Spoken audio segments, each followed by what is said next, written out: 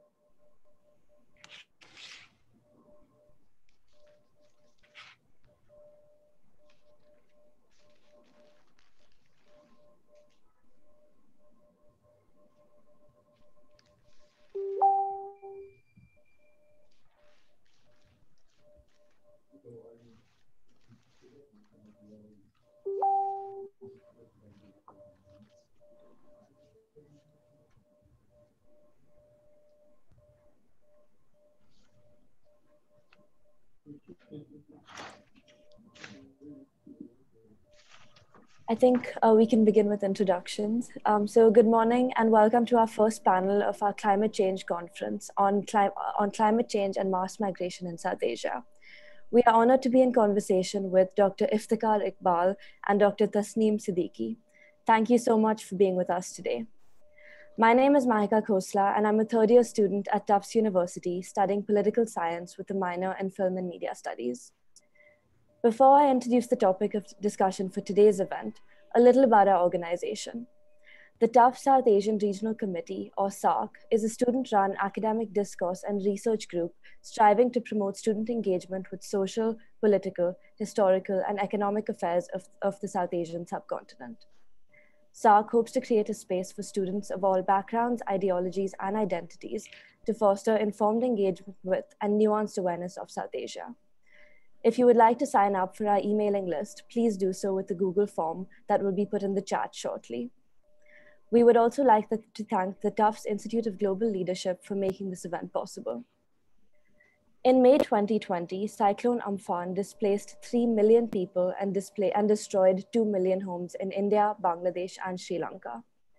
This was only the most recent reminder of the grave implications of climate change on migration and displacement in the subcontinent.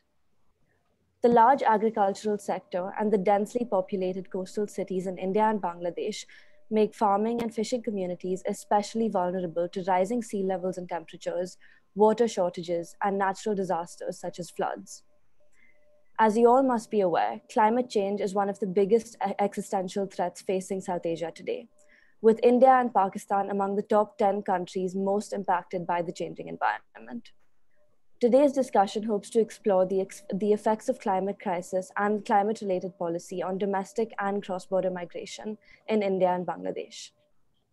Our first speaker for today, Dr. Iftikhar Iqbal, is a historian currently based at the University of Brunei in Dar es Salaam. His research interests are environmental and intellectual history in South Asia, how environmental history is interconnected with contemporary climate challenges in the subcontinent, and global Muslim mobility since the early modern period. He is the author of The Bengal Delta, Ecology, State, and Social Change, and most recently wrote a piece for the Economic and Political Weekly called Governing Mass Migration to Dhaka, Revisiting Climate Factors. A future project Dr. Iqbal is working on, one very relevant to today's discussion, is on the making of the Asia Pacific, with a focus on trans-regional migration, imperial and post-colonial policies, and the flow of environmental resources. Dr. Iqbal received his MA at the University of Dhaka and his PhD in Cambridge. Our second speaker is Dr. Tasneem Siddiqui, a professor of political science at the University of Dhaka and the founding chair of the Refugee and Migratory Movements Research Unit. Her research interests are climate change adaptation and migration, the causes of international labor migration, and developing safe and sustainable cities inclusive of migrants. She led the drafting of the National Strategy for Disaster and Climate-Induced Internally Displaced Persons in Bangladesh, the National Overseas Employment Policy 2006, and was a committee member that prepared the first draft of the Overseas Employment and Migration Act of 2013. She is also in the global editorial board of the Oxford Journal of Migration Studies. We will now have our speakers give 4 to 5 minutes of opening remarks each, followed by a moderated discussion for about 30 to 35 minutes. Finally, we will have an audience Q&A section moderated by Meera Rohera. I think Dr. Siddiqui, you can begin with your opening remarks. I would like to start by thanking you for providing us this opportunity to talk on South Asia and particularly, recent AMPAN event in the backdrop. Since I would like to talk about migration and climate change that may induce migration or that is inducing migration, I would like to concentrate on this issue. So main issue that comes into my mind is till date, there is this two group who is still fighting whether climate change, whether migration is a failure of adaptation to climate change or migration can be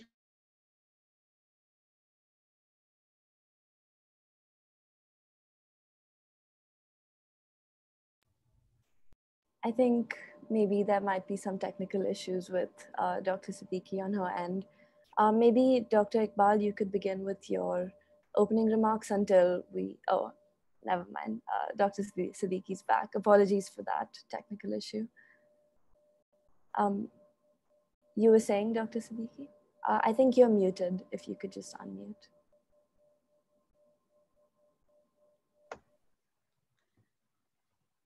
Yes, so what I was saying that, within these two groups, I think time has come to come out and think of migration is one of the outcome of climate change. And instead of looking at it as a threat, it can be seen as an adaptation tool to climate change. And also because of this fear that migrants would all come to cities and mega cities like Dhaka, Chittagong, or Bombay, Delhi, these are not, capable of handling migrants. So therefore, migrants should stay back in the areas of origin where you have climate and other disasters hitting continuously, and local level adaptation is pursued by most of the government, South Asian government. So in that backdrop, I think time has come to think about the whole issue of urbanization. And in the context of urbanization, climate change can be one of the stressor that led people to move into urban areas. But on the contrary, if you look, there are certain pull factors which are always ignored. It's, climate change is creating a situation and other economic, social exploitation is creating a situation where people move. But at the same time, if you think the type of development that is taking place, very much megacentric city development and growth hubs are one or two growth hubs. Instead of that, if we think of decentralization and secondary city development, and then taking development to different urban peripheries, so maybe that's where the future lies, and in creating cities safe and sustainable for migrant induced or otherwise, whoever is coming to city, like me, like, any other person, when it comes to the poor people, that's when we become very conscious and try to think, try to patronize and think that they would like to stay in their places of origin. But that is not the case. 80% of the migrants would like to move and take benefit of development wherever growth is. So I'll stop here. Thank you, Dr. Siddiqui. And now, Dr. Iqbal, if you could give your opening remarks. Thank you. I would like to echo Dr. Siddiqui. Thank you, Meera and Mahika, for having me here in your series. The mainstream coverage of Bangladesh scenario in terms of climate change is quite clear. The World Bank predicts that the displacement of up to 13 million people by 2050 in Bangladesh is going to take place. National Geographic magazine corroborates by noting that climate change in Bangladesh is #1 driver of internal migration. And recent literature also, like from one last year, suggests that at least 700,000 people have been displaced due to climate change in the last decades. And a fellow at Woodrow Wilson Center recently also talked about clear and present danger of climate-induced displacement in South Asia in general, but in which Bangladesh is going to be a regional ground zero for climate migration. So this is in the mainstream is quite clear. But I think these warnings are significant, and we need to take into considerations in any serious discussions, particularly in the context of a country like Bangladesh. But more nuanced literature are also coming out beyond the apocalyptic visions. Max Martin, just a few months ago, published a book a few months ago actually, that shows that climate or environmental or climate changes may also lead to some kind of immobility, as well as a mobility trap. So I'm not a scientist or a climatologist. So my comments are limited to social science and bases, and from that perspective, I would suggest that there is significant difference between Trumpian, negation of climate change and social scientific skepticism about the meta-narrative of the climate change. I would suggest that there is no environmental challenges that is not connected to social, economic, and political relations on the ground in South Asia in general and Bangladesh in particular. I therefore think that there is the need to explore the social and political factors that cause environmental decline and which hinder sustainable solution to these problems. So climate change and displacement and mobility need to be discussed within these broader premises. So I will stop there for now. Thank you. Thank you, Dr. Iqbal. So for our first question, I'd like to go off something that Dr. Siddiqui talked about in her opening remarks about looking at secondary cities and a more decentralized system as a solution to this problem of migration. So Dhaka is one of the most densely populated cities in the world, with 45,000 people per square kilometer and a population growth rate of 4%. Scholars and social scientists argue that the primary reason for this is the influx of migrants from rural to urban and peri-urban areas. How might climate-induced displacement affect these megacities like Dhaka in the long run? Is this massive migration flow detrimental or beneficial to the economic and social fabric of cities like Dhaka? And either of you, Dr. Iqbal and Dr. Siddiqui, can begin. Dr. Siddiqui, please. Thank you. I would say it's both. You can answer, it can be answered both ways. It is true that, the growth that is taking place in Bangladesh, economic growth that is taking place, two main cities, Chittagong and Dhaka. And migration data, if you look into, 80% of the migrants in Bangladesh actually come to Dhaka and Chittagong. Rest of them go to other cities or other areas. So therefore, there is a heavy sort of flow towards Dhaka city.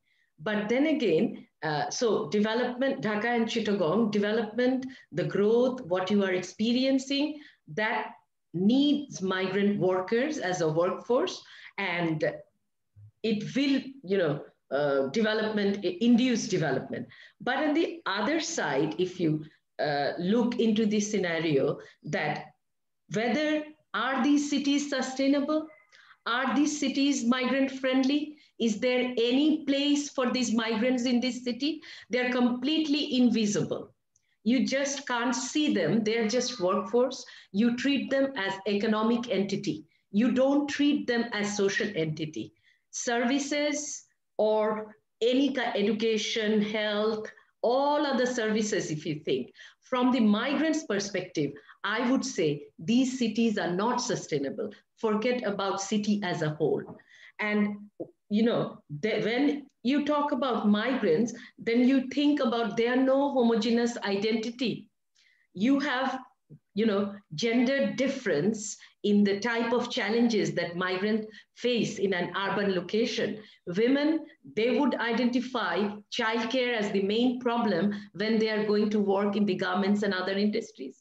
Children, they are unprotected, and they will talk about minimum space for playing, for other purpose and schooling, and everything is absent. So then again, certain areas where they live, waterlogging and, trapped population, which Dr. Iftikhar has just mentioned. Some of them are trapped in certain areas and waterlogged areas and with other things.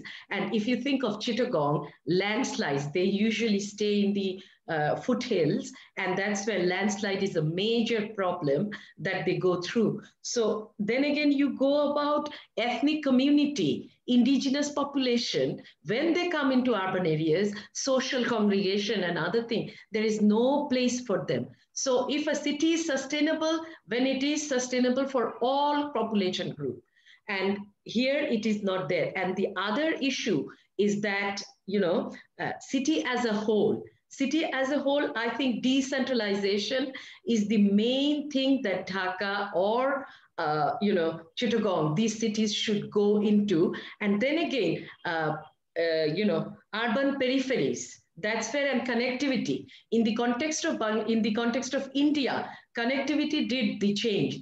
In Delhi and Bombay, a lot of challenges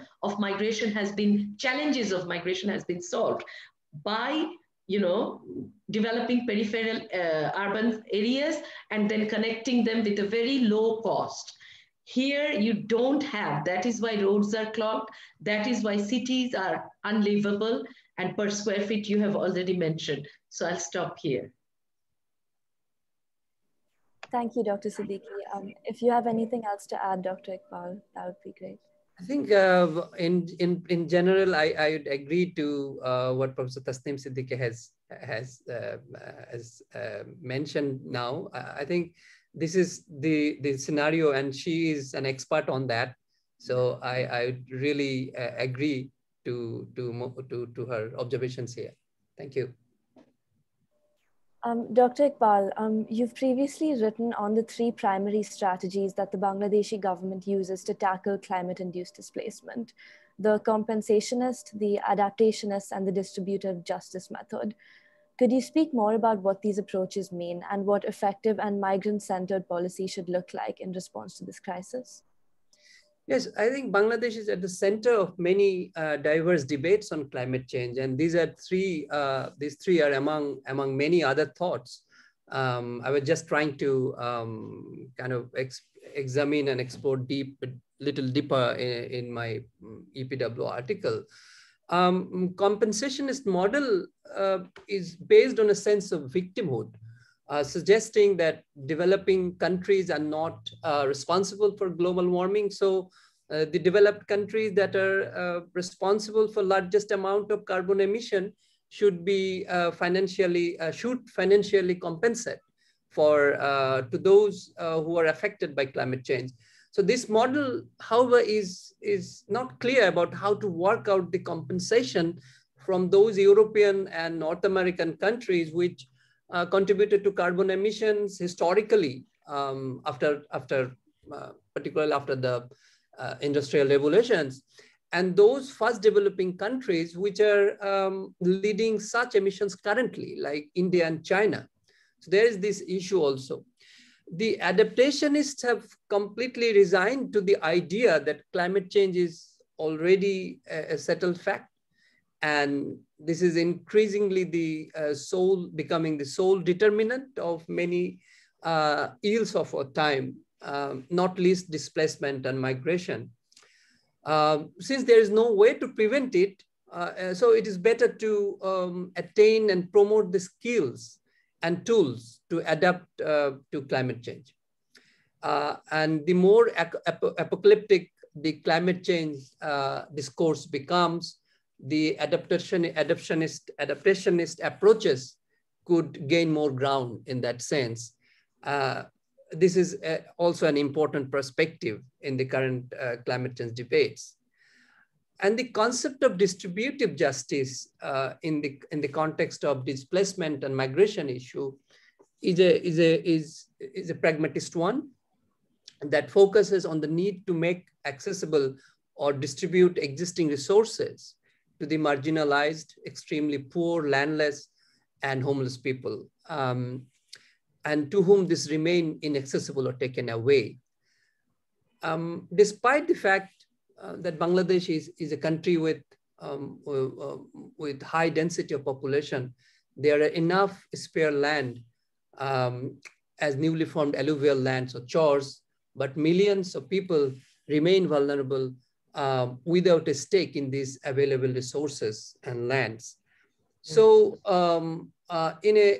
just to give an example, more than 35% of about 180 million people in Bangladesh are living below $2 per day, and the COVID-19 situation has made the scenario worse. But there are more than 3 million acres of government land that remain undistributed and underused. So to your question of effective and migrant-centric approaches, I think Dr. Tasneem can also enlighten more on this. I would just add here that, that none of the above approaches that I mentioned need to cancel each other. Actually, all these approaches could be synchronized to support the marginalized people who bears most of the brunt of environmental challenges.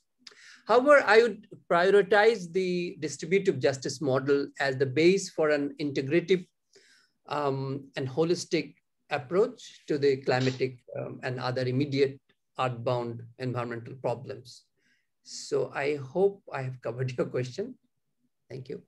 Thank you. Dr. Siddiqui, would you like to add on or respond to that? No, I think he's quite clear about what he said. Only one sentence I can add, like our research findings shows, again, Max Martin, we did a project, it's a ESRC funded project, and there our finding was that those households have done better in climate affected areas who have combined migration and local level adaptation together. One or few members going into urban areas and sending remittances. And at the same time, at a local level, there are certain avenues that family members are using. When you combine that, that is a good method of adaptation. And I think that's where distributive justice and other things that Dr. Iftikhar has brought in, it works well.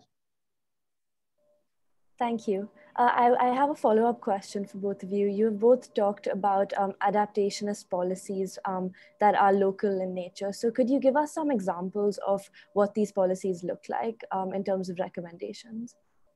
Mm-hmm. Iftikhar, you want to start? I think being in Brunei and you are in Dhaka and you have been in the thick of things. So I think you are the best person to answer that because you are really into this. Please. No, not really. You are very good and you are very modest. Okay, I'll just start and you can come in. If you think about all the policies that we have in the context of Bangladesh or India, I wouldn't say they are much different. In Pakistan, Sri Lanka, policies are similar. And if you think like NAPA, National Adaptation Action Plan, most of these countries have. And there, what do you have? They, in that policy, they just see adaptation, means that no one is going out. People staying wherever they are supposed to be, their origin is. And even when they come into city, the whole idea is there will be, you know, drug problem and other problems will increase. There will be, you know, mugging, thugs, you know, all these things. So with migration, straight away you link this particular policy, straight away linked migration with crime. And this whole criminalization of migration very subtly take place in different policies. And this attitude of patronization, it is very much there in other countries as well. And then come into National Adaptation Action Plan, that is BCC SAP. You know, there you go. And there is this whole attitude is that, okay, Western countries have created this problem, migration is taking place, so we should have a way of sending them abroad.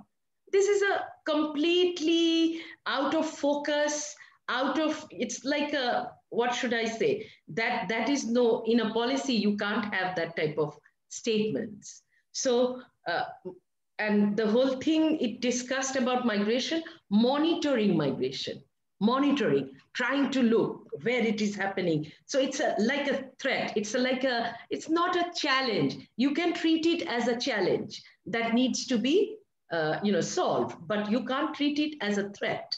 And as if, you know, the climate induced and otherwise, I always say, and otherwise, certain policies directly make people, you know, poor. A certain, what Dr. Iftikhar was just saying, that, you know, there are land.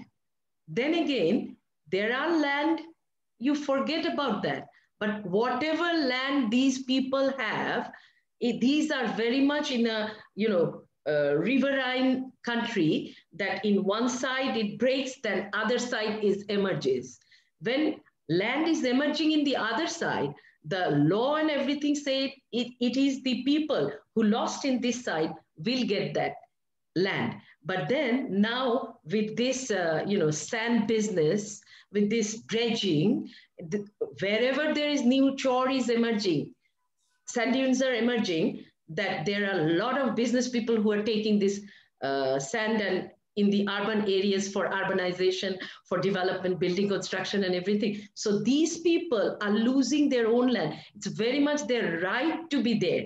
So that right is not recognized. And in the name of development, you support dredging of their land because legally they can't fight. They don't have the money. And civil society organizations here in Bangladesh, it's unlike India. This is what I like about India, is civil society organizations are very much, you know, power, what should I say, right-based. But here we have become more a service deliverer. Along donor communities have made us service deliverer, so we don't question the status quo. We just say, okay, whatever adaptive income generating activities we can do, we go and do, but we don't organize them for their land right. Whoever goes to organize them, like Rampal, against Rampal, there is a big movement in Bangladesh, this, you know, coal, you know, power that is being done in Sundarban, that is being done like, you know, it's like our prime minister said that this is a kind of, you know, to Indian government, it's like a, what should I say, friendship thing they are offering. Just think of it, it's creating so much disaster in Sundarban, but, you know, the civil society is strong, but then nothing can be done. Nothing can be done. So it is not only climate change, it is also human-induced development that is combinedly creating a situation which is leaving a unlivable Bangladesh or India or Sri Lanka in South Asia. Thank you, Dr. Siddiqui. Dr. Iqbal, would you like to add anything? Yeah, I think Dr.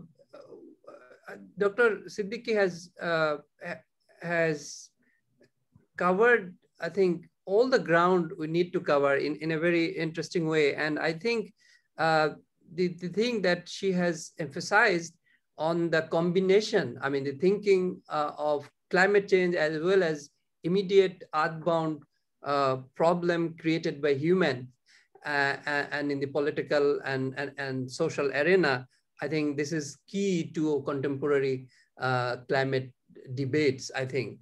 And I would also like to add that, and just add with Dr. Tasneem in terms of the adaptation, is that it doesn't, this is not as innocent as it sounds, that somebody is affected and we need to adapt ourselves to something new situation.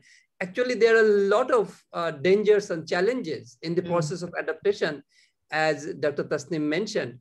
So I think these things need to be in consideration. So beyond the hard science of climate change, you need to think of the softer social and intellectual and all these issues together. Thank you. Thank you. You both discussed the implications of development on climate change and displacement.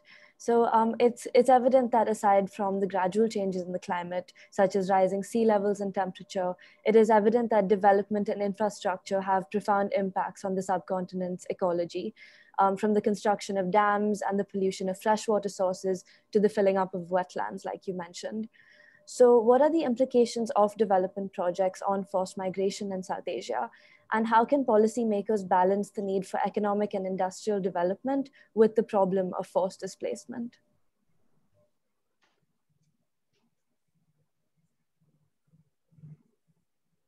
Iftikhar, you want to start? Okay, if you allow me. Yes, please. Okay, so I think I would just answer part of your question, particularly in connection to the dams probably mentioned, Mahika, right? Yes. Dams and infrastructure. Yes. Yeah, I think this is particularly important question. Migration and displacements in Bangladesh is currently taking place mostly because of this loss of livelihood due to man-made structures like barrages and dams. Inside Bangladesh, I think there are many other issues, but still, since Bangladesh, there's probably not many dam or multi-purpose dam issues. It might come in the future in the context of geopolitics. That's a different issue. But this is happening in many Indian rivers that is coming to Bangladesh, which is about 54 rivers that are coming to Bangladesh from India. So India is at the has got the upper hand. So what's the implication of that? It's clear that Farakka Barrage and Tista dams have totally shattered the lively ecological zones historically created by the Padda and the Tista River systems. Erosion, flooding due to sudden release of water in rainy seasons, and withdrawing of water during the dry season. These are all very common part of common knowledge now. All these have led to loss of paddy lands and fisheries and so on in the last few decades in northern and northwestern part of Bangladesh. And that is leading people to move to urban centers like Dhaka. Let's face this with an empirical note. There are more than, I think Dr. Tasneem can correct me, more than 1.5 million rickshaw pullers in Dhaka city, at least. And this comprise about 10% of city's population. They are economically, active, being at the forefront of micro transportation system, but they are at the same time most peripheral population in Dhaka urban landscape. Now, where do they come from? I myself, in my conversations, whenever I'm in Dhaka, with them found that a majority of them come from northern and northwestern Bangladesh, not the coastal Bangladesh, where the climate change is supposed to be hitting hard. So that's, to clarify further, let me just refer to a 2018 survey conducted by a leading research organization in Dhaka. They were kind enough to provide me with this at my request after you contacted me. So of the 8 administrative divisions in Bangladesh, Chittagong, Borishal, Khulna, and to a certain extent Dhaka, are coastal divisions. Rangpur and Rajshahi are located in the north and northwest, bordering India, which face the full impact of dams and barrages upstream in India. Now, this 2018 survey shows that only 28% of the rickshaw pullers in Dhaka come from the 4 coastal divisions, and 58% come from the 2 divisions bordering India. And that is the area which are impacted by these barrages and dams across the border. So there is no immediate climate change factors here. Climate change issues can only cloud this reality, actually.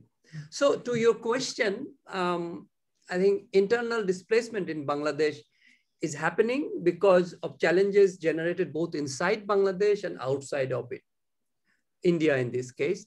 And we also need to note that India has far greater stake in Bangladesh than is usually acknowledged in the policy circle.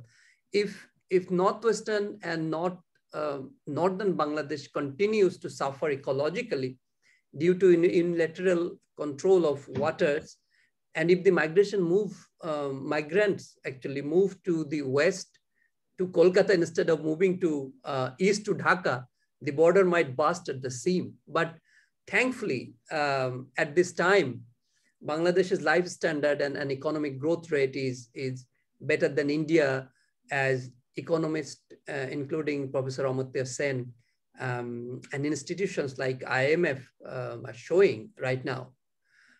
So in a way, what I'm trying to say that there is room for conversations about the rivers as commons, not as property of the common states, at these nation states. So I think, although there are some treaties are in place, but some treaties like Tista Treaty is not yet coming for the last 20 years or so. There are a lot of discussion. I think this is not a problem of Bangladesh or India as a state, but a problem of people who are living around these ecological commons like rivers, both in India and in Bangladesh. So I think there is a lot of room for conversations at different level and among different stakeholders to talk about this, to think about common humanity rather than the structure of powers within the nation states. Thank you. Thank you. Dr. Siddiqui, would you like to add anything? Just, I think he was eloquent. He mentioned all the issues. I can just add an example. Ashok Swen did a research quite some times ago about people moving to Delhi. His research was Bangladeshis moving to Delhi, and he found that I don't remember the actual figure, around 70 to 75% of those who have migrated to Delhi for work, for livelihood, from Farakka Dam, close to Farakka Dam areas. So his whole argument was that although we think national interest, but then again, the national interest actually may not serve the national interest, the one we are thinking that we are pursuing. But actually, it creates like border and other things. If we don't treat things from a regional perspective, then it creates new forms of problem. And if you think now 70 dams are being created by China, which will affect India. So if you think that, if that cooperation between Bangladesh and India is not there, then how do you, deal with issues of 70 dams, which will affect later, first India, then Bangladesh? So these things are, I would say, very important considerations where regionalism should come in a major way. And I will just add with Dr. Iftikhar a little that yes, all these issues, those who are coming to Dhaka and Chittagong, Even in Chittagong also, like, people are not moving from coastal areas. In Chittagong, to some extent from CHT and other areas, but then again, in Chittagong, people are going from other different, Rangpur, Rajshahi, those people are also going there. So what I'm saying that it is true, but then again, climate-induced migration is taking place, maybe from Sundarban area to Jessore, to Khulna. They are migrating to those areas. But Rajshahi area, earlier, they moved a lot because of they were affected by the dam. The main thing became, migrating to India, and from Jessore as well, migrating to India. India means then not Kolkata. Through Kolkata, they straight away go to Delhi to work as a rag picker, and their wives as domestic workers. So these two combination is very much needed because there is a niche in Delhi market crisis of providing these two services because of caste system and other things. From Jharkhand, people used to come to do these services. Now, these people, not now, the study that we did, maybe it was quite some times ago, but then what happened, this securitization of border, and then this whole fencing, border fencing and everything has created, and then in Bangladesh, certain changes happened. So those who were going to India, now they are coming to different cities, and from Rajshahi particularly, it's a specialization. Migration is always about specialization. So they are all concentrating on rod binding, certain job of construction. Construction boom is everywhere in Dhaka city, in close by cities. That's where these people are. Earlier, they used to commute to India, work in those areas, come back at night. So these people are now coming to Dhaka. So in a way, it's an inward movement, and market. Labor market has, although it's it should be treated as integrated labor market, because of securitization, you do see more migration towards the cities of Dhaka. So I would just add with Dr. Iftikhar this much. Thank you so much, Dr. Siddiqui. Your comments have unfortunately brought me to my last question of the moderated discussion. You both talked about increased migration flows to Kolkata and Delhi, and you also talked about the securitization of borders, which is a fascinating topic in itself. So recent research, notably in the journal called Population and Environment, suggests, like you said, that while cross-border migration from Bangladesh due to climate change is low today, it may increase in the coming years due to the high urban density in cities like Dhaka. Do you foresee this happening, and what might this mean for regional cooperation in South Asia to combat the challenges of climate change? I might start, you may add later. I would just treat the issue as yes, there is possibility that a section of people will move to India. There is again, same possibility, a large group of people will move from India to Bangladesh. If you think Bangladesh is the 5th largest remittance sending country of India. Indian State Bank over the last 10 years, it's all along, like when you consider this whole data, Middle East is a big thing to us because we receive foreign exchange from Middle East by sending our labor migrants there. So in development and everywhere, remittance we treat as very important. Then in Indian context, if 5%, a 5th largest remittance sending country is Bangladesh, so you can realize how much migration is taking place from India to Bangladesh. So I would say, I think this is quite a positive trend. I look at it as an integrated labor market issue. People will move from this side to that side, and people will move from that side to this side. And if that can be brought in under certain legal framework, which currently we don't have, instead of securitizing, militarizing, if we can think of a sort of integrated method, regional labor movement policies, if we can do those things, and that should be the future. We cannot just think that, it's a threat, people will move. Moving of people is not a threat, management is the threat. because we are communalizing the issue. Continuously we communalize. So this communalization, when we stop, securitization, when we stop, real problem solving scenario will emerge. Thank you, Dr. Siddiqui. And Dr. Iqbal, do you have any final comments? Yeah, I think that's interesting comments from Dr. Siddiqui. Absolutely, I think there is a paradigm shift here that we hardly see that Bangladesh can be also not at the sending end, but also receiving end. So I think this is important, and I'm glad that Mahika, you just referred to what it stands as a reasonable proposition that I quote from, actually, if I remember, that cross-border migration from Bangladesh due to climate change is rare today. And this is just the opposite that is highlighted in the media and political circle, especially in India.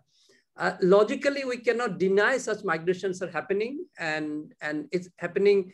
But this is only to the extent people from India are also migrated to Bangladesh, as Dr. just mentioned very eloquently. I have met people from India as Uber drivers in Dhaka a couple of years ago, as well as attendants in the lounge in Dhaka airport. I was surprised, but then I realized that this is really not surprising. And you'd find Bangladeshis in similar circumstances in Bombay and Kolkata and Delhi, maybe more in number, actually. But if there is any truth in claims that a section of poorer Bangladeshi migrants is crossing over, which is increasingly becoming difficult as borders are looking like even more dangerous than the Mexican borders, it is not because of climate change, but because of the fallout for the infrastructural development upstream, as we just discussed. But the repercussion will not only be felt in Kolkata, but also in Dhaka. And there is no reason to look at these challenges from nationalist perspective or Hindu-Muslim communal perspective. It is an environmental challenge that impact everyone, especially the marginalized people on both sides of the fence.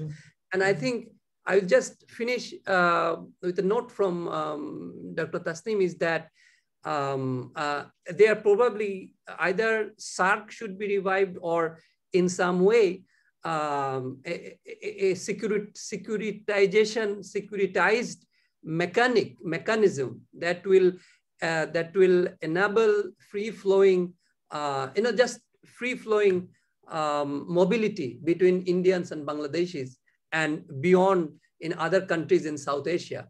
I mean, why don't you think about it? We had the infrastructure from, or conceptual framework from SAARC for a long time ago. It's just dormant. Thank you. Thank you so much, Dr. Iqbal. That brings us to the audience question and answer section of our event. Over to you, Meera. Dr. Iqbal and Dr. Siddiqui, thank you so much for your responses. I really enjoyed the nuance in the way you all answered the questions. I'm going to move on to the audience questions now. We've got many of them, and because of time, we might not be able to address all of them. So I'm going to try to get to as many as we can. The first is from Salim Ali from the University of Delaware. He writes, I am a Tufts alum, class of 94, fellow jumbo. I'm currently working on a global assessment of on the natural resources linkages to human mobility for the International Resource Panel. What do the speakers think are the key resource drivers for Bengali migration? For example, lack of arable land or water, as well as inhibitors such as lack of energy in cities in this regard. Are we also seeing any urban to rural return? Do you want me to answer or? Okay. The question is, what drives migration? I think what is driving migration at present? I would say migration is a complex process and many things are driving. It's not only the negative things that, agrarian land is not there, irrigation water I cannot buy, or all these things. So these are, of course, these are also reason. But then again, aspiration, then the social network that allow people to take adventure, to take a new sort of chance, to rebuild life. So all these things are underemphasized currently. Whenever you think in our part, migration is always because of negativity, because of, you know, hardship, but not really. People want to bring in change in their life, and that is important. And return migration does take place, but we hardly did enough research on return migration. Usually, you know, retirement migration is quite common, but then again, we have not done much research on that.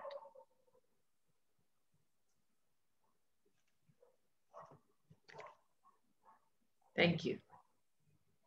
Dr. Iqbal? Yeah, I think, of course, there is this complex situation. We are so much into the discourse of climate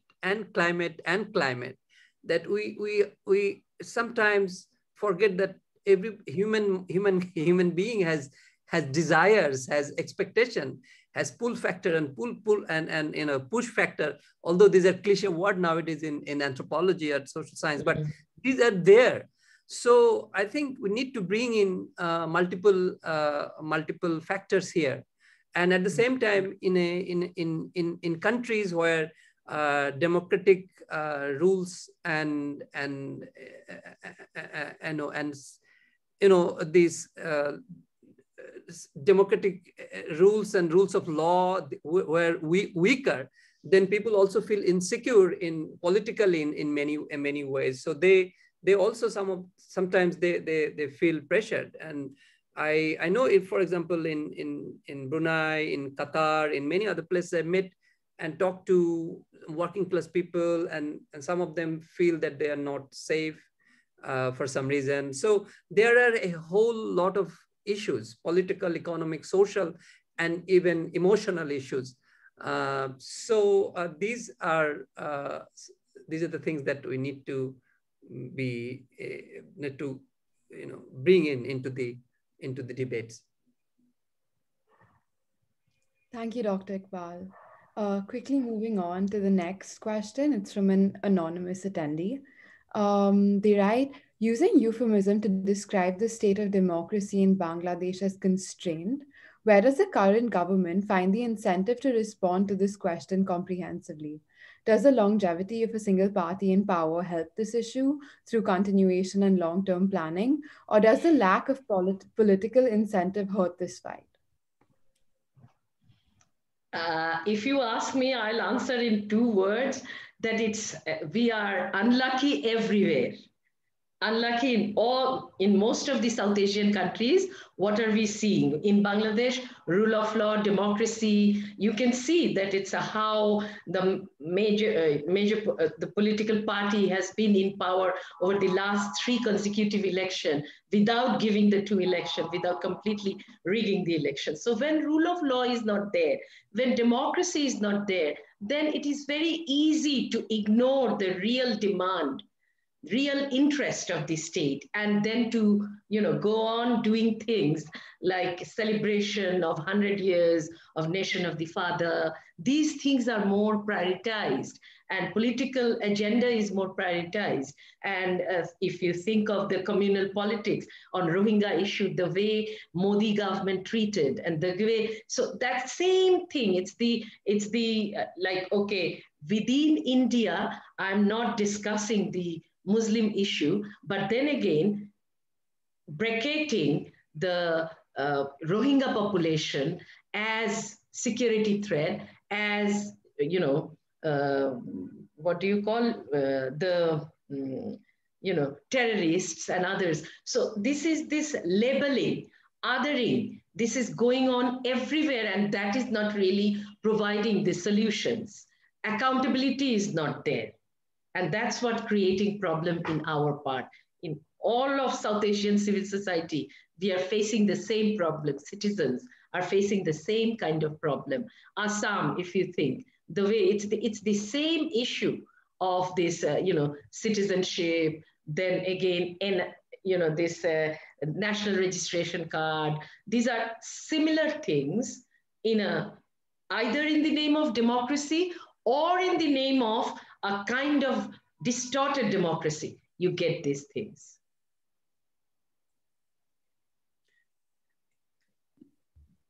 Dr. Iqbal?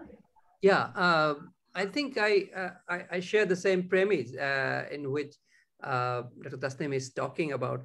I just add that it is important to hear the voice of the marginalized and the vulnerables in the society, but to ensure that we need to have, in a democratic system, free and fair election regularly. But that is not enough. When that is secured, probably we need to institutionalize the rule of law and democratic order. So I think this is everybody will agree, even those who run the country will agree that there are certain lack of all these elements that makes a democracy a liberal democracy. So I think that is where we all can pray and hope. Yes. So because of time, I'm gonna ask one last question. This is also from an anonymous attendee. Are there any US organizations who are helping bring solutions? If so, what are their greatest needs of talent, skills, business, and experience? US organization. You said US organization? Yeah. United States. Yeah, I guess the question is trying to ask, like, what is American involvement in migration? And I guess what advice would you have for students of our age trying to get involved in helping the crisis? I would say this, all of us should now try to concentrate on harmony, and then this whole issue of othering.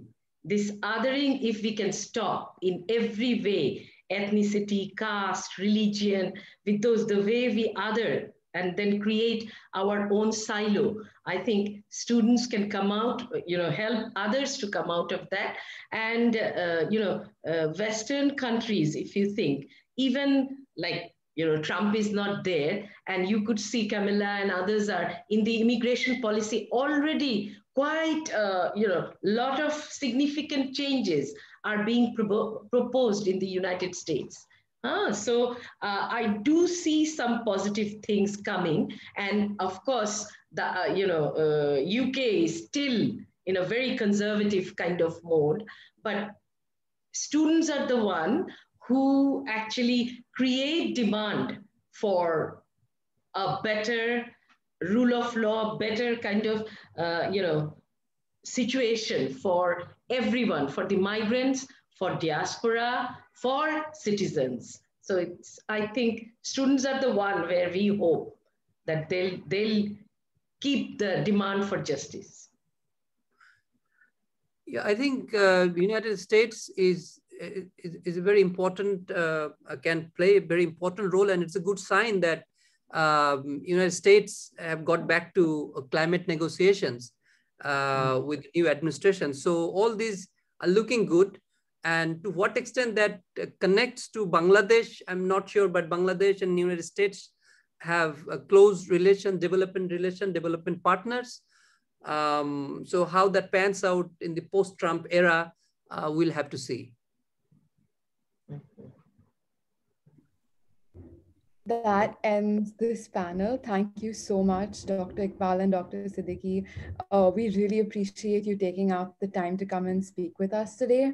I have sent 2 links to the chat. One of them is to be added to our e-list. So if any attendees or panelists would like to join our e-list to get updates about our future events, please fill that in. And second, I've sent a link to the entire climate change conference that you can take a look at. We have 3 more panels coming up, with our next panel starting in about an hour on water policy in South Asia, which we touched upon a lot in this panel. So that's going to be an interesting continuation. Our panelists for that panel is Dr. Shafiqul Islam and Dr. Danish Mustafa. So please do join us for that. I wish I could, but it's midnight now. I I wish I could. I wish I were across Atlantic now. Sorry for that. To them later. They'll be recorded and we'll definitely listen to them. Yeah.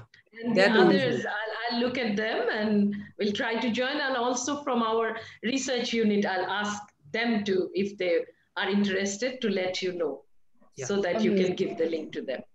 I'll listen to that. I'll watch that in the morning. Yes.